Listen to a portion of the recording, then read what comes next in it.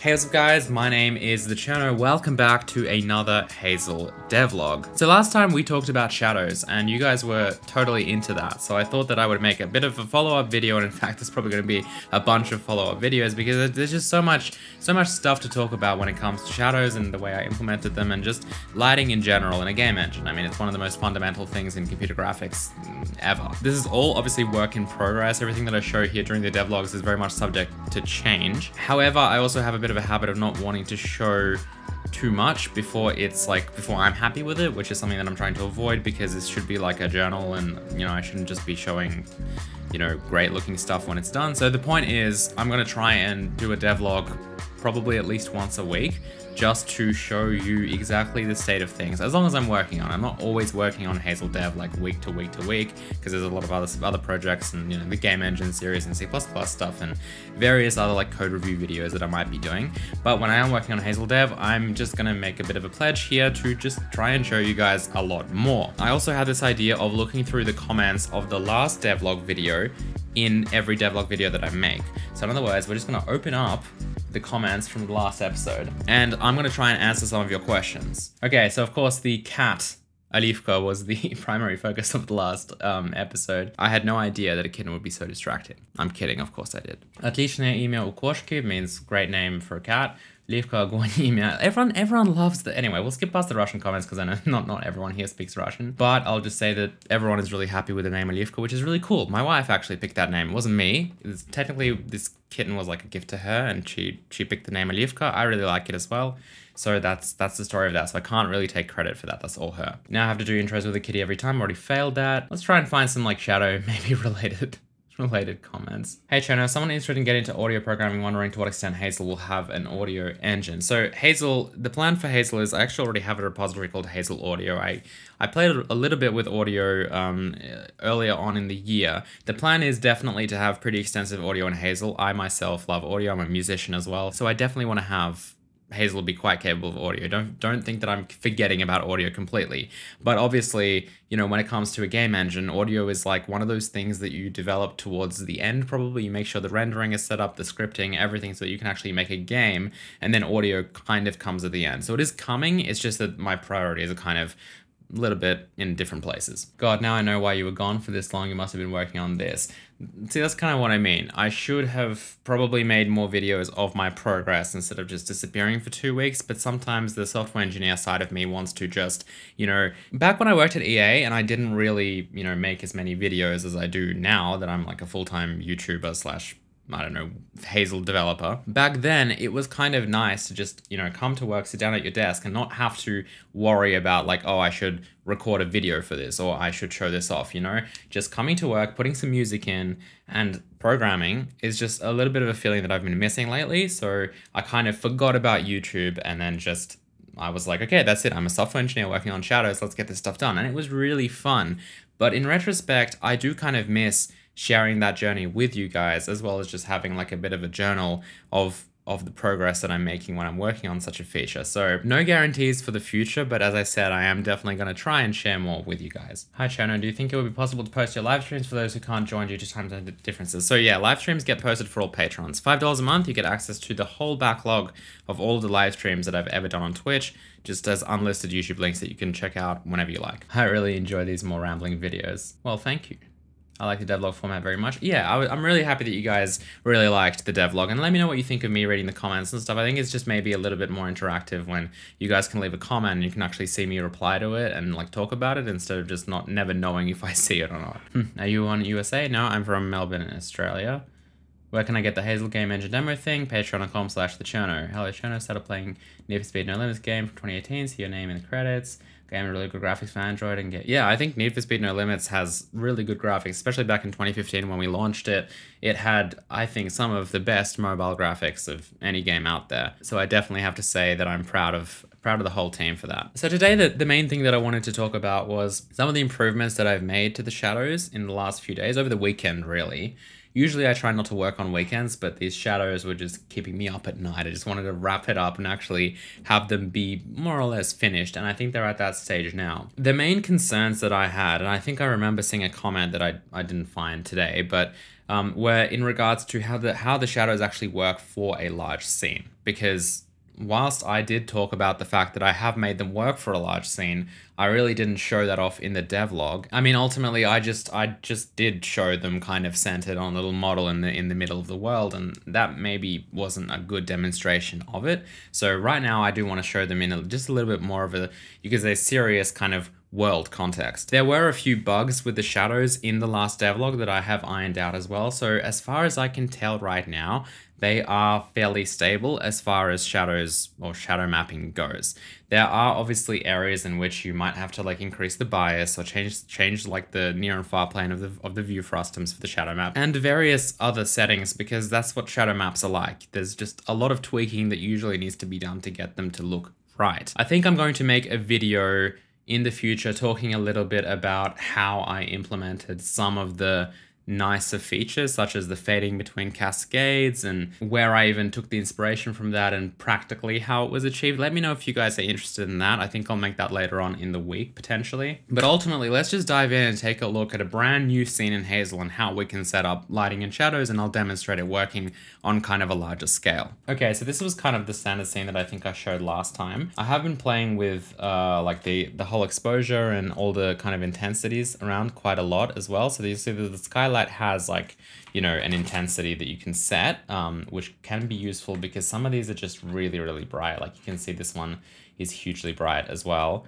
But this is kind of a base scene. So the way that I started testing these shadows in the context of a larger world is I added a mesh that was essentially just like a large plane. So if I go back to these meshes and select, I think it's in models actually, and I just create a large plane like this, moving it downwards a little bit, you should obviously see a shadow on it. I think at that point, due to a bug, I didn't even see a shadow on the plane, and so I had to iron out some issues with that as well. But if we just make this a little bit bigger in general, it's quite a lot bigger, and maybe change the shadow fade distance to be like 450 or something a little bit higher, then you know, what we should be able to do basically is we should be able to duplicate this and just move it all around, right? So I'll just duplicate it a few times.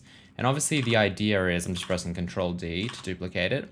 We should see shadows everywhere, right? And I can duplicate maybe this as well and move it somewhere. Where is it? Yeah, just like that.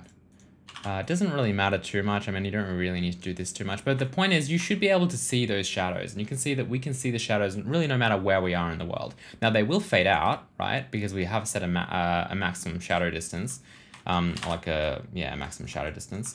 And you can see there are some issues coming in with huge frustums like this, so that you can actually fix this by going into the scene renderer and then tweaking the shadows as I mentioned. So maybe like minus 150, 150 is a little bit of a better kind of near far plane. You can see that wherever we are, right, if we come in close here, we should be able to see really nice looking shadows really anywhere in the world. And so this is like a good way to test it, because at this point we're about, I mean, that's not that far. We're 200 meters away from the origin of the world. But the point is, it doesn't matter where we are because the camera, the shadow mapping moves with the camera, obviously. You know, if I zoom in somewhere else, then obviously we're going to see, you know, higher resolution shadows wherever the camera is. So that in general is obviously a really good way to just test this and see in general how shadows work in the context of a larger world without necessarily having like this huge world to explore, because unfortunately that's one of the things that I haven't really created yet in Hazel. I should create some kind of like a racing track or some kind of massive environment that we can actually walk around in. And speaking of which, an environment that we can walk around in, we do have a little bit of a sponsor scene that I will show as well. So sponsor, of course, is quite a popular 3D model that people use with scenes. So this is me loading the sponsor scene. This is what it looks like. We can come in here, and this is quite a large scene here.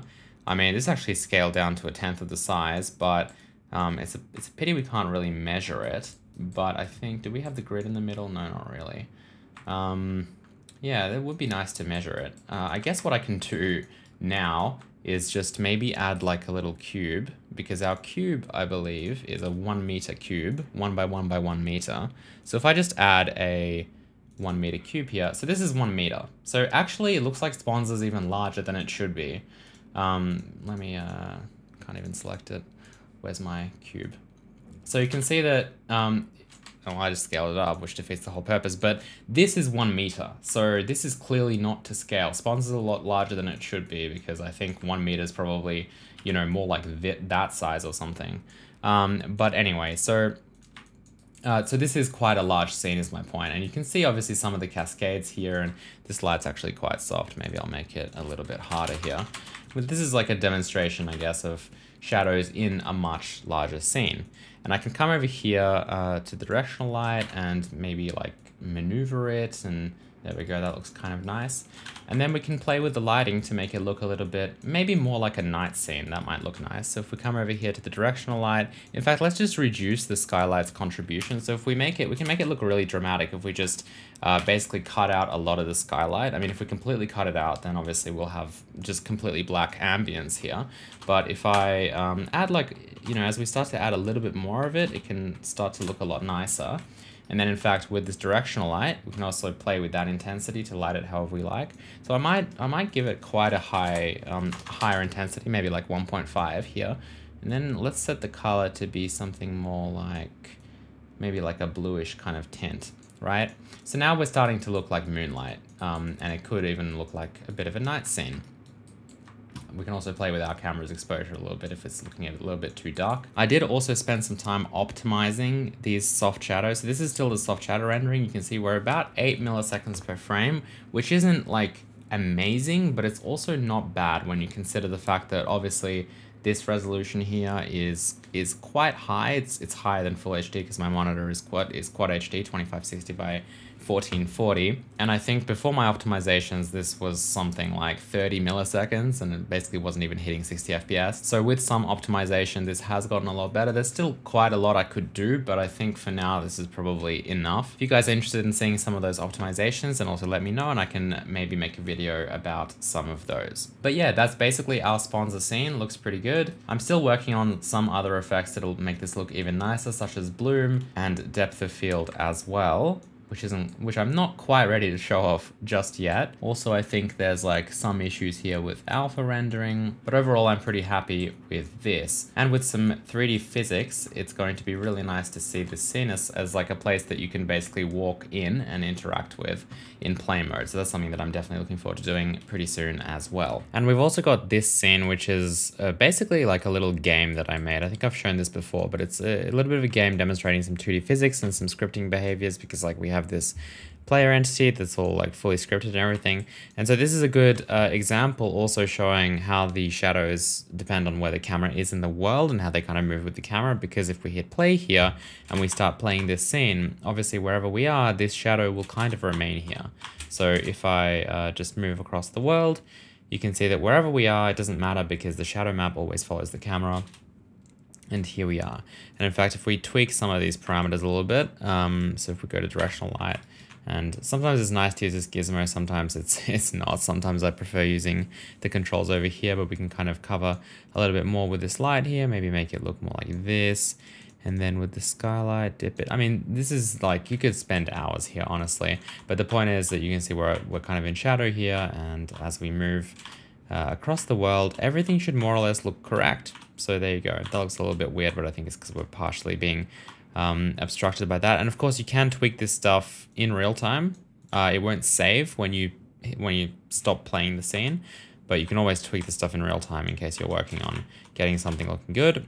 And it's really nice to see a dynamic scene like this, you know, with a whole bunch of shadows as well. So if I duplicate this a few times so that we have a little bit more physics going on in the world, and I hit play, you can see how these things fall around and everything obviously moves with them in terms of the shadows. So that looks pretty cool, I think, as well. So yeah, anyway, I hope you guys enjoyed this video, a bit of a deeper look into shadows and Hazel in the context of scenes. If you did, please don't forget to hit the like button. I've got a few more devlogs planned for shadows, maybe digging into some of the deeper aspects as well as just lighting a scene from scratch. This stuff is gonna be a lot nicer, I think, once we can hook it up with 3D physics, as I mentioned, so that we can actually interact with this world and maybe script some certain things happening. But overall, I really enjoyed working on this stuff, and it's really satisfying when it all comes comes together and when you can actually, you know, make a nice scene out of it and, you know, have it look nice. There's something about graphics and rendering that's just super satisfying, and as I've mentioned before, I absolutely love it. If you guys want to check this out for yourselves, you can help support Hazel by going to patreon.com/thecherno, and you will get access to all of this source code, as well as like the backlog of live streams and an amazing community where we talk about this kind of stuff and share knowledge around. So thank you so much to everyone who does help support.